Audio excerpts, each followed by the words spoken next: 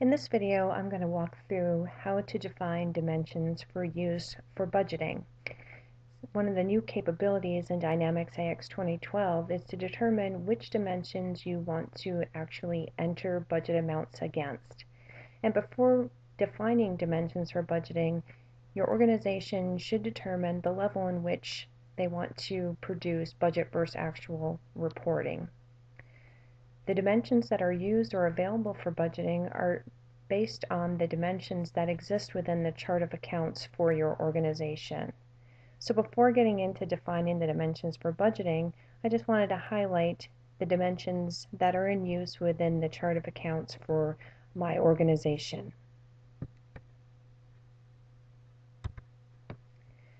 So within my chart of accounts, I have two different account structures in use. I'm just going to open up the profit and loss account structure so you can see the different dimensions. So all of these dimensions will be available for entry within the system when any of these accounts, main accounts are used within this account structure. And all of these dimensions would be also available for budgeting should I choose to budget at that level. So once the chart of accounts has been defined, to enable the dimensions for budgeting, simply go into the budgeting area and select dimensions for budgeting. And in this window, you'll see all of the dimensions that are in use within the chart of accounts. And I simply make the selection for the dimensions I want to include or that will be available for actually deriving or entering budget amounts. And this gives you the full flexibility of determining at what level you want to track and enter budgets. So should you just choose to track budgets on a department level, you have the flexibility to do so, or any combination of these dimensions that exist within the chart of accounts.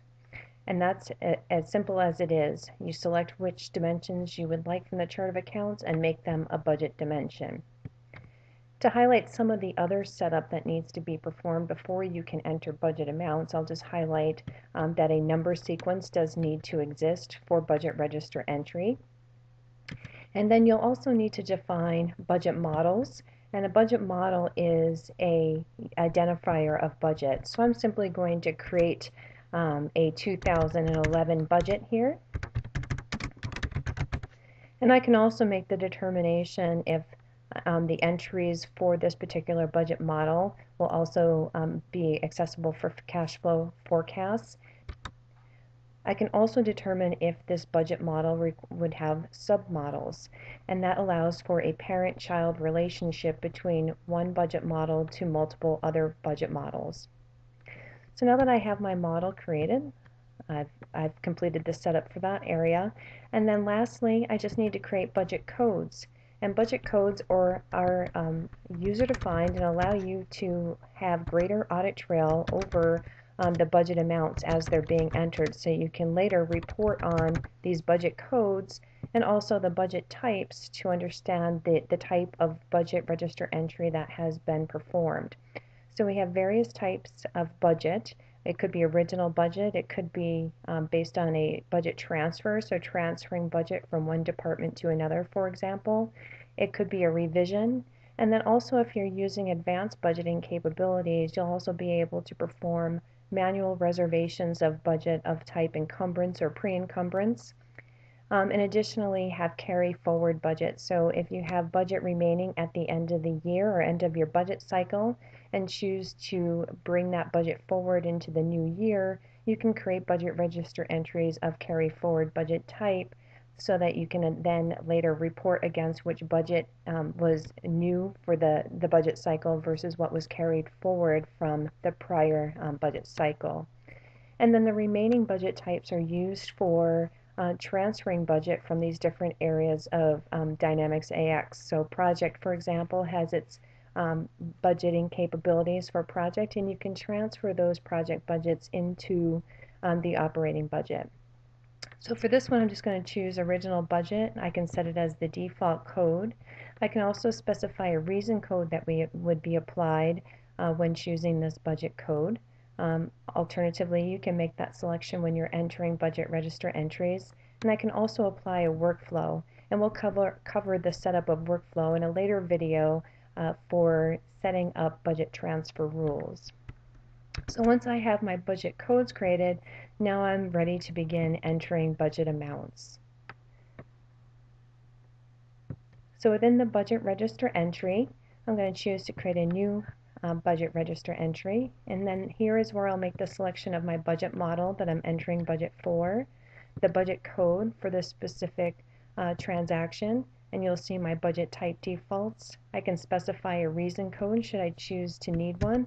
Now I can begin entering the lines for this budget register entry, and this is where the budget amounts will come from for the particular combinations of dimensions that I select. So the date will represent the period within the budget cycle that the amounts will be allocated.